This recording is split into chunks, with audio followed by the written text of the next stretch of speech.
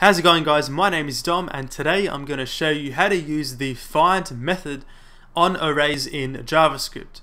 So find allows you to search through your array and return an element that matches or meets a condition that you pass in.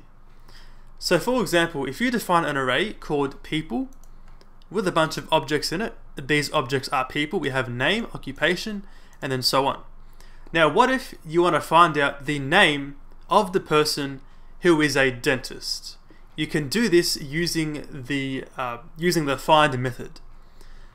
So down here, we'll define a new function called, let's just say, is dentist. This will take one parameter, being a person.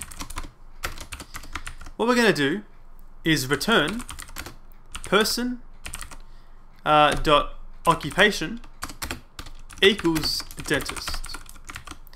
So this function accepts a person, one of these guys, and it returns true or false whether or not their occupation is a dentist.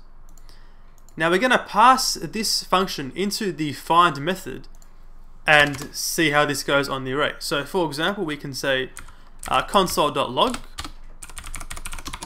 We can log out what's it called? People. So people.find, and then pass in is dentist. Now this right here will search through the array and find out which of these elements passes this function or this condition, and it should return that one right there. So we're going to actually put .name, because this will be that right there. Then you just say .name. So now we should get Eric on the screen. Let's go in the browser and refresh, and we get Eric. Just keep in mind that this find method will return the first element in the array.